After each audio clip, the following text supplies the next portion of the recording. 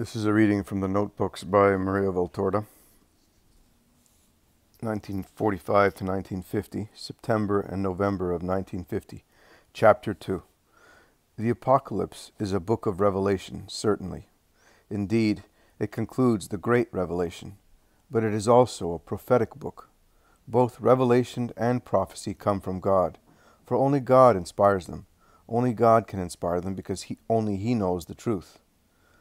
In being the truth, and is familiar with future events because He is the eternal, the all-knowing, and the almighty. Prophecy is like a projection of future events, seen by God alone, and illuminated for those living in the mists of their temporary present. To enable the great illiterates in religion to understand, and there are so many, even among those who limit being Catholics to receiving the sacraments, obeying the precept to observe the days of obligation, taking part in processions, and going, yes, this too, to talks, but who are unable to respond when questioned on so many matters and the meaning of certain words. For one thing is the expression prophecy and prophets, and another apostle, and still others, and they get something good involving light mixed up with what is not good, not made of light, because they do not know. To make these religious illiterates understand what religion is and what prophecy is, just as elsewhere to explain the unity and trinity of God, the comparison was used of the three sides of a polyhedron. In the same way, let the comparison now be used, and perhaps they will understand, of a projection based on real events, but happening in another place and in a previous time, or a projection of events which will certainly take place, but are not yet present. And one single mind knows them, one single eye sees them, and one single word can set them forth. Man, over the ages, has made many inventions and discoveries, some good, some bad, and others which could have been good, because they could have been a means for training, instruction, and even elevation, and instead have become not good, because they have served to excite the base appetites of the inferior part, corrupt the intellect, and harm the soul as a result. One of these things, which could have been good, and which have not been good, have not become good, in serving to disseminate vice, crime, and sin, is cinematography. Another is the press. But the former is of use to get our idea across. Cinematography, with its films, can depict events and persons of the past, more or less competently in historical terms, for man rarely does what he does well. Man rarely does what he does well, and even more rarely does so according to the truth of things. But in any case, by means of this invention, it is possible to show the living persons, events, traditions, and customs of past centuries, and even millennia. The film flows by, and man sees. God takes a man, a prophet, or one inspired by him, certainly chosen by him for this purpose, and for his spiritual eyes and ears, depicts and relates past events whose truth has been altered because of the passage of centuries, or an involuntary alteration which may easily arise in oral revelation, or a voluntary alteration caused by religious schisms, heresies, or scientific investigations detached from religious wisdom. Or he illuminates and reveals future events which only he knows in his eternal present, and they see and hear as if a film with sound were being projected in front of them, and God commissions them to manifest what he reveals to them, to become his hand and mouth, to write and say what God has been pleased to reveal.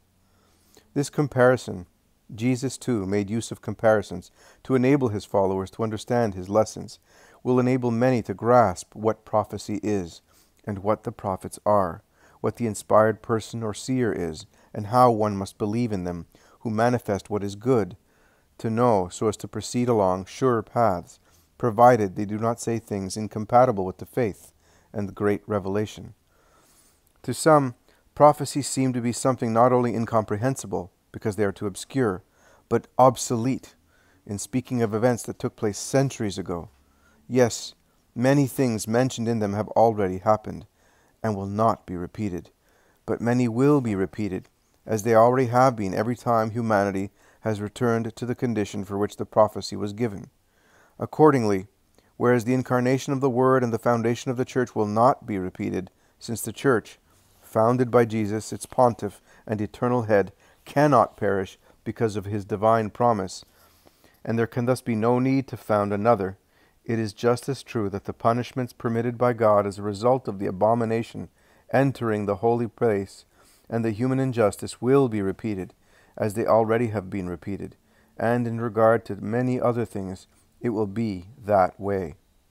Humanity, with alternate cycles of justice and injustice, of real faith and merely external faith, the letter and not the spirit of the faith, or even of non-faith, for half the world's population also undergoes alternate cycles of punishment and forgiveness, already suffered and obtained, respectively, without being made better by this, and prophecies, because they are given by those seeing time with no limit in time, in many points serve as a light and guide, a voice of truth, and a merciful counsel for every time.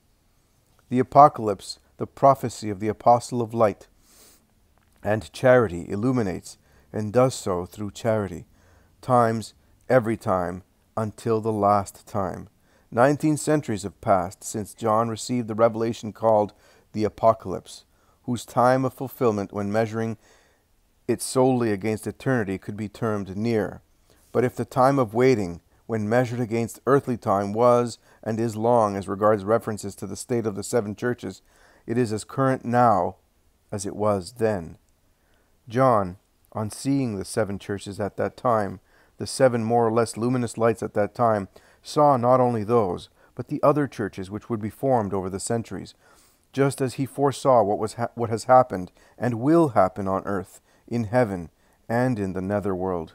He saw the lights of holiness, the shadows of injustice, the growth of spirituality, the growth of humanity, or rather of materiality, the blazing of charity and of wisdom nourished by it, a blazing rising up to heaven, and the misty smoke of science, devoid of wisdom, crawling on the ground, when man attempts to explain himself and so many other things in creation with his own knowledge alone.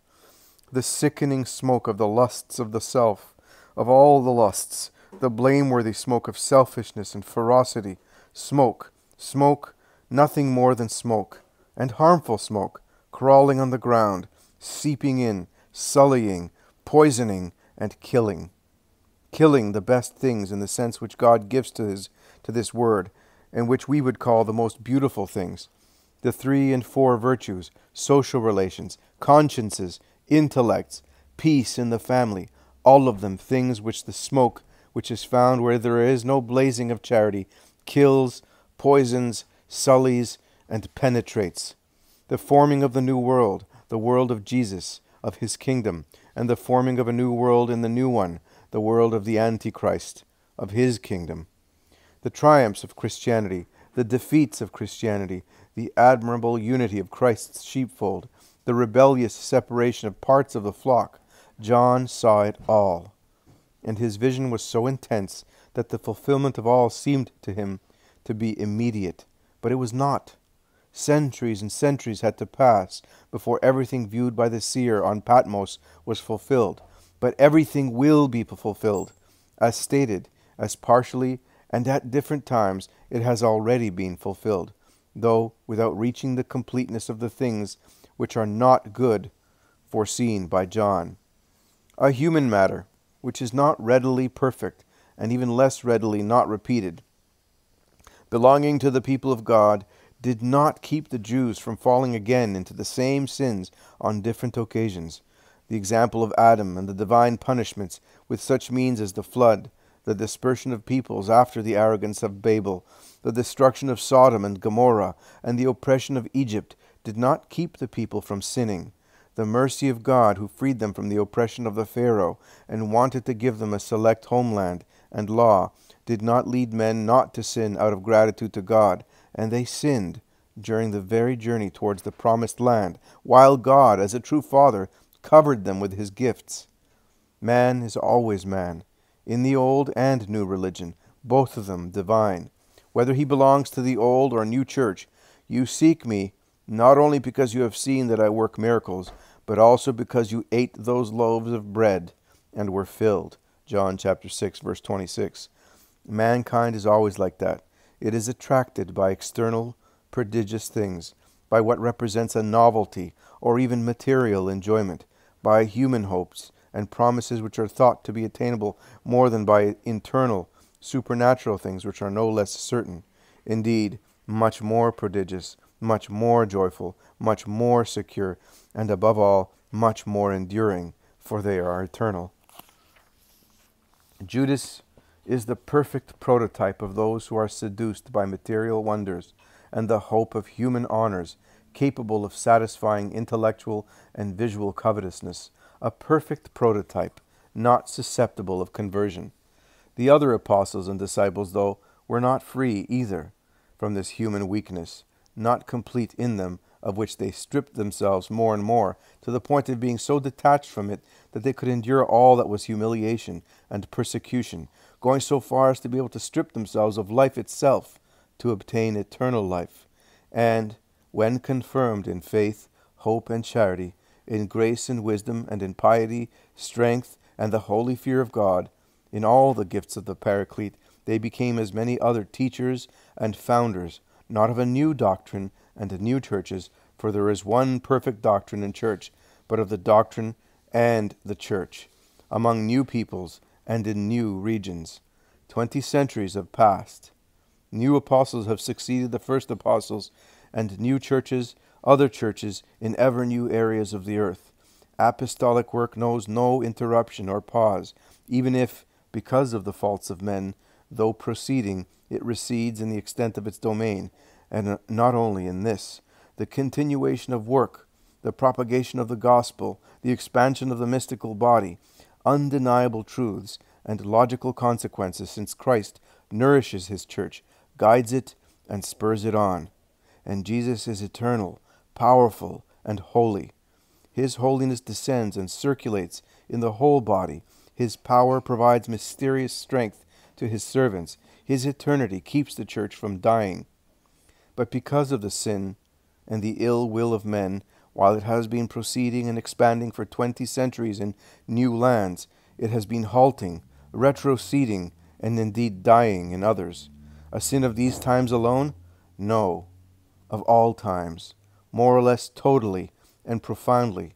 While there were deviations, interruptions, separations, and even death in the shoots constituting the whole mystical vine, they were of different kinds, and the more the centuries passed, the more serious were the deviation and defection of the shoots of the vine. Now is the time of negation. But John saw all of these things. He foresaw them. He saw them in the 7 churches at that time. He foresaw them in the churches now, of which the 7 churches at that time were not only a truth, but a figure. And he also foresaw the present horror, that of negation, in too many places and in too many spirits. And he foresaw the final horror, the time of the Antichrist. He saw everything through the first vision. The final consequence is the result of the first consequence. Through cycles of ages it is repeated, growing more and more. The more the church grows, it is also painfully logical for this to occur, for the more Christ's affirmation and triumph grows in the saints, the more he is hated and opposed by the Antichrist. Is the mystical body winning its battles? The Antichrist increases his power and unleashes more atrocious ones. For if Christ wants to triumph, as is only right, the Antichrist also wants to triumph, and his violence grows, the more Christ triumphs to defeat and destroy him. Oh, he cannot.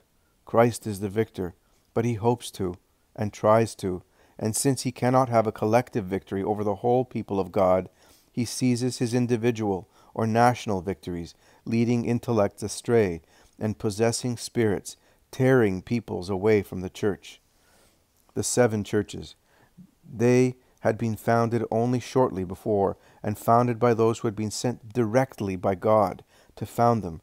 Go and teach all peoples, Matthew chapter 28, verse 19. After, in keeping with the divine promise, they had received the Holy Spirit, who would remind them of everything and teach them all truth, John chapter 14, verse 26, in such a way as to be understood, that is, making them capable of understanding the highest things, so that robed in power from on high, Luke chapter 24, verse 49, they would be capable of being the founders of such a lofty thing as the kingdom of God among men.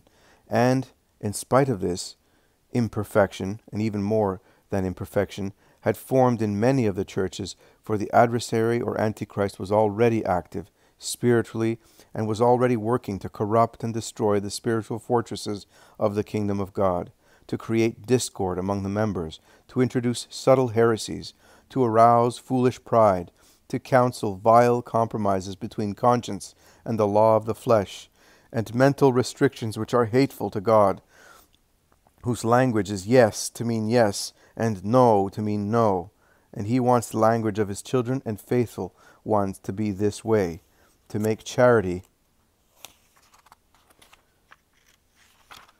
grow cold, to increase love for earthly existence and wealth and material honors. This is the work of the adversary, tireless in working to try and defeat God and destroy what he has created, taking advantage of all that can help him, provided by men themselves, because of their own imperfection, or a reaction provoked by unjust actions by the strongest members towards the weakest ones.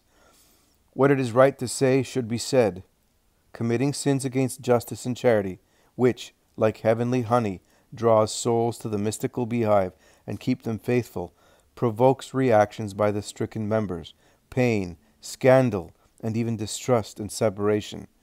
The church was founded by charity, and it should always have been perfect charity. The church is nourished by charity, and should give perfect charity to all its members, also, and above all, to the least and the weak ones, to nourish them and keep them alive. The church received the command to teach charity, but woe if the teaching is limited to the letter, instead of being practiced in its spirit. To live in charity, to make the lambs live therein, this is the duty of the pastors. For if the lambs see that charity is expected by the pastors, and woe to the lamb who does not offer reverential love, spurred to the point of renunciation, of free judgment, and free action in good things which God himself leaves man. Indeed, he leaves all freedom, limiting himself to saying what is good and not good. While that charity is refused the lambs by the pastors, what happens? Because of a heart that does not open itself to the limitless need of souls, I am speaking of the hearts of pastors, souls turn elsewhere and go knocking on other doors, and sometimes they are doors opening to material needs, and they give bread, clothing, medicine, advice, and help to find a job, not to be thrown out of one's house by a hard-hearted rich man, but they also remove religion and justice from hearts. For this is what happens. And because of bread, clothing, a roof, or help to reestablish justice towards the persecuted, one soul or several souls leave the sheepfold, the pasture, the way of God, and go to other pastures, the former to material ways, the latter to anti-Christian ones. During this centuries-long development of the mystical vine, separations even of main shoots have taken place. There have been many causes, and not all of them derive from spontaneous rebellion by members, but also from rebellion provoked by rigorism without charity, which requires others to carry the weights one does not carry. For this reason, Israel experienced internecine battles and schisms. For this reason, the humble folk followed Christ. For this reason today, too, some members separate, or at least remain bewildered, or fall into scandal. Let us observe the 7 churches at that time, as John saw them, and as he heard them being judged by the eternal judge. We shall see that what later and to an ever vaster degree was and is active in the churches or religions called Christian, but which are not Catholic Christian, was already active in them, the separated churches. They gave themselves a human constitution, preserving, as regards the true church, only what they liked to preserve to call themselves Christian. But to be Christians does not mean just to pray to Christ and preach him in some way or other. It does not mean to be even more rigorous than true Catholics in certain matters. To pray to God, to preach God, and to be rigid in the formalistic service of God, such was also done by the priests, scribes, and Pharisees of Jesus' time among men, and yet that did not make them, aside from rare exceptions, Christians. but on the contrary, made them anti-Christians.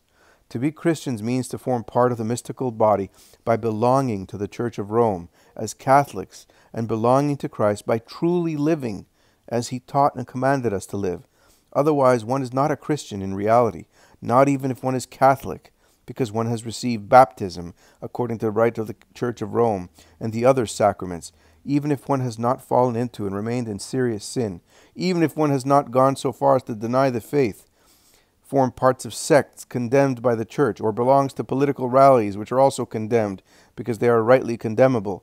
One is not a true Catholic and real Christian when a Christian life is not led, when God is not honored with intense, continuous, inner worship, even in the intimacy of one's home, always present, even in the intellectual or manual work which must be carried out, and always active, even in the social relations which must be continuously maintained with all of our neighbors, whether more or less linked to us by bonds of blood or social relationships. One is not a true Catholic and real Christian when one practices only external, formal worship in order to be praised, or only inner worship so as not to be derided as sanctimonious or perhaps suffer material loss. One is not a true Catholic and real Christian when one does not seek to practice virtues as perfectly as possible, to the point of heroism, if necessary, when one does not exercise what is called completion of the law, charity, of which the works of mercy are as many other branches, when one does not seek to suppress a vicious habit, which is the cause of sin, when one sins against the Holy Spirit by doubting divine mercy, which forgives those who repent, by presuming one can save oneself alone, by mocking or denying the luminous truths of the faith, not only the primary and principal truths, but everything contained in the creed and defined by the ancient and recent dogmas, by harboring envy towards the just, by obstinately remaining a sinner and impenitent, when one harms the life of one's neighbor, or just the neighbor's physical health or honor, when one tramples on the order of nature by carrying out abominable acts which animals do not carry out, in blameworthy fashion, because they lack reason and conscience, by oppressing the poor, by practicing usury for illicit gain, and by limitlessly exploiting those who work and denying them a just wage. When one lives that way, Jesus' severe judgments of the scribes, Pharisees, and merchants in the temple are deserved.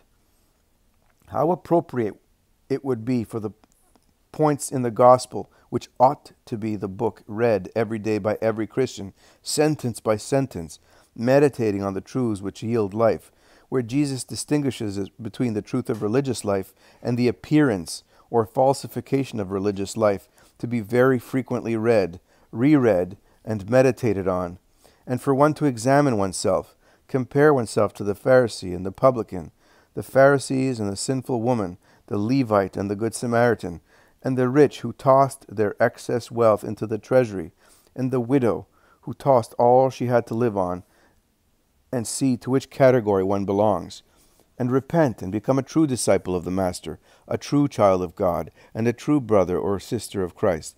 That is to be called a Christian, and even more, be one in reality, if one sees one belongs to the category with only external worship. For otherwise, people will be called Christians, but not be shoots nourished by him. They will be detached shoots, which, even if they are not completely dry, because a natural tendency towards goodness makes them act as just ones, are nevertheless branches that have replanted themselves on their own in a proud way, and have produced a plant standing apart, which yields fox grapes and not good ones. To go back to being such, they must enable again to be grafted onto the true vine, the only true vine, enabling the shoots to bear abundant, holy fruit. This is valid for both the individual shoots and for those forming a life apart, the separated churches, which, because they are separated and have given themselves their own constitution, conceived of by their founder, a man, and not the God-man, cannot have that totality of spiritual life which only belonging to the mystical body remains, and which protects against even ever greater separations, not only from the body in itself, but from the truth and light, which renders secure the way leading from the earthly church to the heavenly one. and the fact that not belonging to the mystical body produces a falling away from justice as well is seen more clearly than ever today. Separation is growing deeper. For some of the separated churches not only limit themselves to not offering veneration and obedience to the supreme pastor, not only do they take the liberty of raising their protests when the pontiff speaks with divine light, defining new truths, not only, though, saying they want to serve Christ, do they tear away from him, or try to, the creatures that belong to him, who are part of his sheepfold, and whom they, the separated ones, attempt to take to their own, to other pastures, where not everything, and especially the main part, is good, but, and this is monstrous, they set about celebrating the beast, the Antichrist, and approving his ideologies. But this too has been said, and the whole earth followed the beast in wonder. Revelation chapter 13, verse 3. Even though one sees that the beast, out of obedience to the dragon that gives it all power, is waging war on the saints and defeating them materially. Revelation chapter 13, verse 7. War on the saints, that is, on all who worship the true God and remain faithful to him, loving the Son of Man and of the woman with all their strength, and loving the woman who was God's tabernacle and sempiternal praise, the perfect image and likeness of God, not as we are since the tragic inheritance of Adam disfigured and weakened the divine likeness in us, not as Adam and Eve were before sin, two innocents, two children of God with whom the Creator had conversations, whose true nature is a mystery, but which should not for this reason be placed in doubt. Genesis chapter 1, verses 28 to 30, chapter 2, verse 16, chapter 3, 9, 11, 13, 16 to 19, and 21. Two persons, predestined to live by and in the blessedness of the vision of God forever. No, Mary, shaped by the divine hand to be the form of God incarnate, who was the most perfect image of the Father. Whoever sees me also sees my Father. John chapter 14, verse 9. Mary, with whom the triune God always had conversations, such as were proper to a true daughter, spouse, and mother. Mary, who with all her faculties was constantly attentive to her Lord, was and is the most pure mirror, wherein the image of God appears, supreme beauty and perfection. And whoever contemplates Mary thus sees what constitutes the indescribable beauty, immersing the eternal citizens of heaven in the abysses of blessedness. Mary, the creature, our sister through human birth. Mary, the divinized creature, whose lesser spiritual sisters we can be, if only we want to. Mary, the masterpiece of God, the creator of men. Mary, the sign, measure, and perceptible form of what God has always destined for the human beings who live as children of God. Man, imperfect in believing in the resurrection of the flesh, and in risen flesh's sharing in the joy of the blessed Spirit. Man, who, because he is unable to believe in this truth, or at least is in doubt about it, who is not yet convinced by the resurrection of Christ, because he says he was God, and so, in the face of the established truth of the assumption of Mary in body and soul into heaven, can no longer doubt. His mind has a means which powerfully leads him to believe in the resurrection of the flesh and its sharing in the eternal joy of the Spirit. Jesus is the He who reveals the God the Father to us. Mary is she who reveals to us the blessed destiny of the children of God. Jesus is He who taught us as a master how to live as children of God. Mary is she who has shown us in practice how to live as children of God. And the men who find it difficult to follow the gospel and say he could even do so because he was God, and some of his chosen ones can do so because the God, Jesus, gives them special gifts, on seeing the way of life of Mary from the time she opened her eyes to the light, for in her, full of grace, there never was that state of nescience common to all the other newborn, who are thus described as not responsible for their acts before the use of reason, can be convinced that living as children of God is possible for all those born of woman. Indeed, for all created by God, provided they want to live as divinized creatures. Nor should the following objection be made to this assertion. Mary was free from sin and its causes. Eve was too. Indeed, she was innocent in an innocent world, a queen in a world subject to her, the only higher creature along with her man, endowed with intellect, grace, and knowledge, the mistress of the physical universe, guided by the voice of God. And yet she yielded to the first temptation, whereas numberless souls, though stained with sin, and many creatures, though having the causes in themselves, that terrible law of the flesh which made Paul, Augustine, and many others who are now men and women, saints in heaven, moan, did not yield. Mary, like Jesus, never sinned in any way, in any respect, not even with the logical, natural, proper reaction of a mother seeing her son being tortured and killed. In regard to charity or any other virtue, she did not want to sin, and she did not. God certainly worked in a mysterious way in her, so that not even the slightest imperfection, I mean the shadow or seed of an imperfection, altered the purity and sanctity of the entirely beautiful woman. But it is also true that Mary seconded with all her faculties and will, the will which God had for her. God did not make Mary a slave who can only obey the master, commanding her, but a queen, his queen, to whom he sent an archangel as an ambassador to tell her about God's design, a design which is fulfilled only when Mary spontaneously says, "Let it be done according to your word." The same archangel had manifested to the priest Zechariah another prodigious cause of maternity, because it was outside of natural laws, given the age of the spouses and the sterility of the future mother. But, though a priest, and in the fullness of his priestly functions before the Holy of Holies, he doubted the power and mercy of God and the truth of the angel's words, and was punished for this.